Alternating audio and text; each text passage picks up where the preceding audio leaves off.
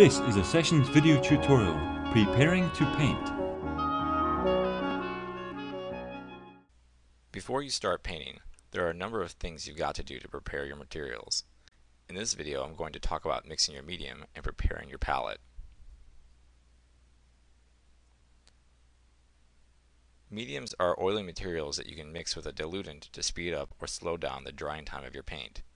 They can also add body to your paint, flatten the brushstrokes on your painting for a smoother surface, or make your paint look more matte or glossier. Here I am mixing some odorless mineral spirits and stand oil in a separate container. You always want to have a bottle of medium at your side as you paint, so let's mix some. The standard proportions are 60% mineral spirits and 40% stand oil. Okay, now I'm going to set up the colors of my palette to prepare for painting. When I'm preparing to paint, I will usually lay out about 12 pure colors in order of value from dark to light. I'm going to arrange the colors along the top of the palette, leaving the bottom of the palette nearest me free for mixing. I recommend you lay out your palette going from dark to light and cool to warm, from left to right.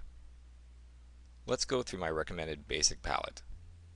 Ivory black is a strong, cool black. You will see that it quickly darkens any color you are mixing, desaturating it. Ultramarine blue is a deep blue that is good to use to darken and cool your color mixtures.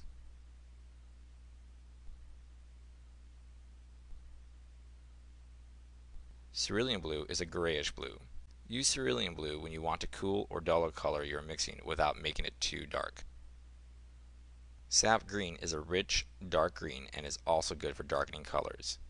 You can mix sap green along with ultramarine blue and cadmium red deep to get a rich black color. Permanent green is a bright, almost apple color green. It is more yellow than sap green. Burnt umber and burnt sienna are good colors to use when setting up your underpainting. They are also good colors to use when you need to slightly warm or darken a color without making the colors too bright.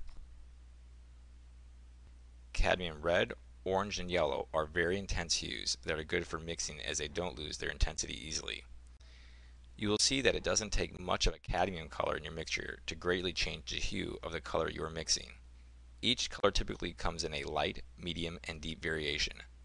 The only difference between the three is that deep has more of the actual pigment in the paint, where medium and light have more filler, making the colors less intense. Yellow ochre and Naples yellow are also dull colors like cerulean blue. They are good to use when you wish to make a color warm without necessarily making it brighter or more intense. Notice I'm laying on an extra helping of titanium white paint. That's just a fact of life when you're painting. You're going to use a lot of white paint when you're mixing throughout the painting process, so get used to the fact that you'll need more. It is important to set up your palette the same way every time. You don't want to have to go looking for a color when you are mixing paint. It is also important to set up your palette in this manner as it makes it easier to see color relationships on your palette while mixing. Okay, now that my palette is set up, I'm ready to paint.